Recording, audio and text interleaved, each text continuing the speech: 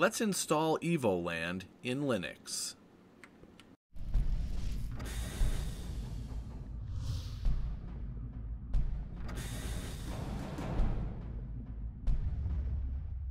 What is up, YouTube? It's Ubu, the tech guru, coming straight at you.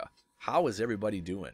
I'm doing fan-tiddly-astic, and it has been a long time since I created an edited video for you guys, and I thought this was a perfect time to get one up for you guys, and it is on how to install Evoland. Evoland has just recently come to Linux about a month ago. It's been the game has been out since April of 2013. It kind of resembles Zelda a little bit. I'll play a little bit of video of it from the Steam page. You know, what's really neat about the game is that the graphics actually improve as you progress through the game. Oh, and how did I forget this? I have a special guest here helping me create this video. Systrom is part of the Linux Tech and Gaming community. Say hello, Systrom. Yo.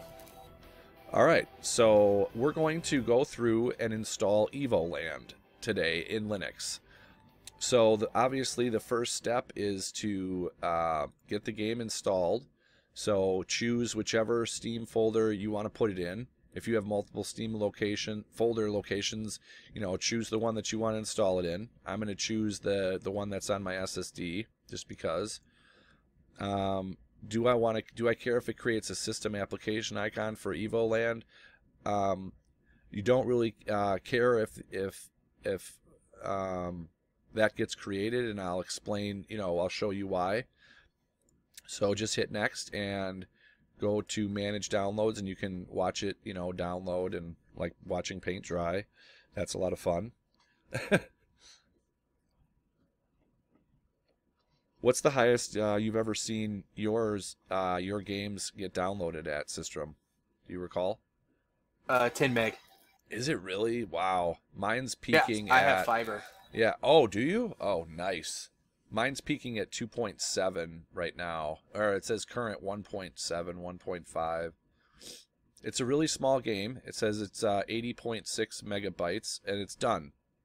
So now you want to right-click on Evoland and go to Properties, and then go to Local Files, and you want to browse local files. And Systrom's here because he's the one that's showed me how to get Evoland working on my I'm running Xubuntu 14.04.2 with XFCE.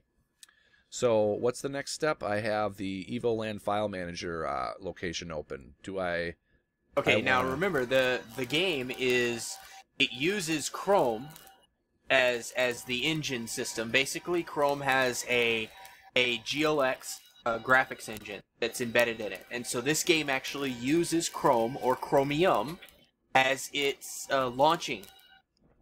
And so what it is that you need to actually right-click. Once you've opened up the actual location, the Evoland folder, you need to right-click on the index HTML file. Okay. And then you need to open with Google Chrome. All right, let's do that. And it opened on another window over here. I'll drag this on here. All right, so it's launching the game, it looks like. Perfect. Once you've done that, yep. And up in the right-hand corner, there are 3 black lines in Chrome and in Chromium. Okay. Okay. Then you go down to More Tools. Once you have done that, you will then select Create Application Shortcuts. All right. I was a little ahead of you there, but okay, we got that. And now it says Create Application Shortcuts. Evoland, create application shortcuts in the following places: Desktop and Applications menu. Hit Create. So that's done. It created it. Now what? Close this Evoland or minimize it? Right. Okay. Minimize the application or exit the game itself. Oh, okay. I minimized it. Let me reopen that.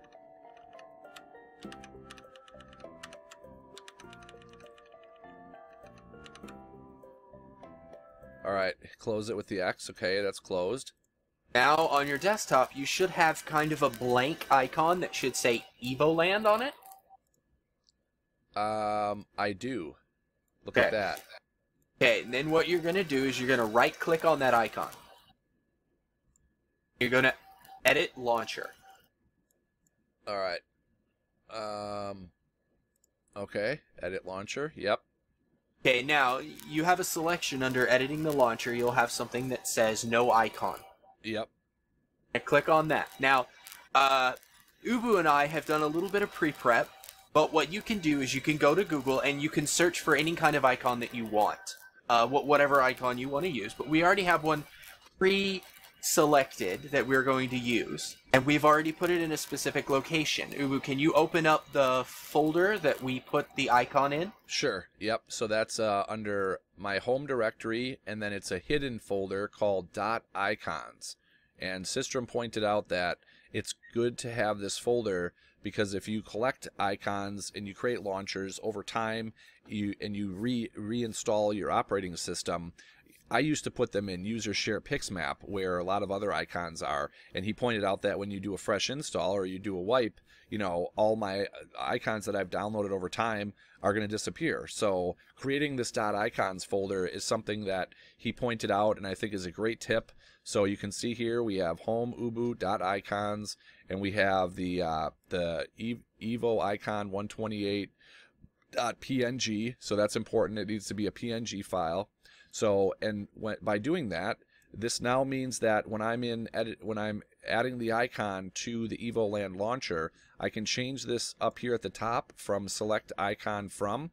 Instead of application icons, go down to all icons, and then simply go to the search icon and type in Evo, and boom, there it is. So then you would just hit OK, and now our launcher has a neat little, you know, Evoland sword as its launcher. So I hit save, and now you can see that the icon is updated on my desktop.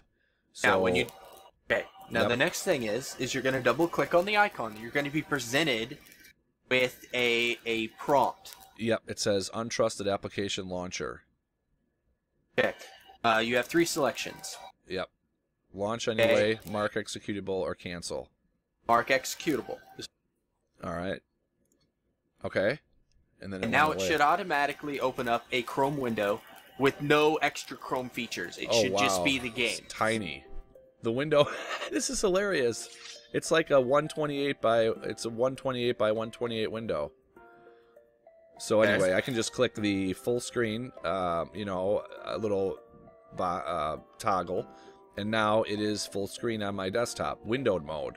So in XFCE, you can actually right-click on the top and say full screen if you really want to get rid of that top window border.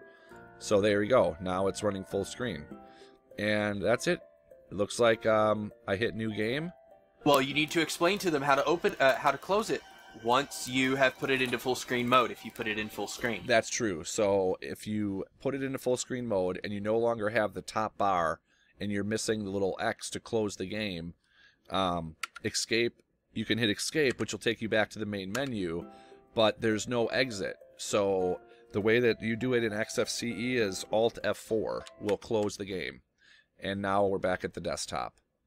So that's it. Hopefully this video was helpful for you. You know, I haven't done a video in a while, and I've been doing I live stream 3 days a week. If you're interested in watching one of my live streams, I live stream a ton of different games: Minecraft, Borderlands, Outland, you name it. You know, any Linux game I pretty much live stream. I enjoy playing with the community. So if you'd like to join our community or join me in gaming, you can join the Linux Steam group, which is Linux Tech and Gaming on Steam. Just go to Steam groups and, you know, search for Linux Tech and Gaming and join the group. And there's currently 84 members. You know, it's a great group of people, like-minded, you know, gamers that enjoy gaming together. You don't have to be a Linux gamer to join it. You know, we have plenty of Windows users because there's a lot of multi-platform games that work in Linux and Windows, like Borderlands, Trine, and several others. So, come on over, join the community, jump on, and I have a Minecraft server you can play on. I have Don't Starve Together server you can play on. We have a lot of fun together, and you're more than welcome to join the community. Sistrum, how do you enjoy or how do you like the community? Do you enjoy it? Well, I mean, we don't bite. We try to help. We try to be a good like right now. We try to give instruction and help others in the community learning different things, because I understand that trying something new is kind of scary. So if you have any questions, you can also hit me up also on Twitter. Yep, definitely. I mean, his Twitter is at Systrum, SYSDRUM. Mine is at Ubuntu Addicted. I'm, usually I have my trusty mobile device, and I'm usually accessible pretty much whenever I'm awake. If I don't get back to you right away, don't fret. I don't have too many mentions, so I usually will see your mention and get back to you at my earliest convenience. And that's about all I got for today. Hit that subscribe button if you're new to my YouTube channel. And there's plenty of content coming, whether it be live streaming or, archived videos like this or edited videos like this. So until next time, I'll smell you when I smell ya. Ubu out.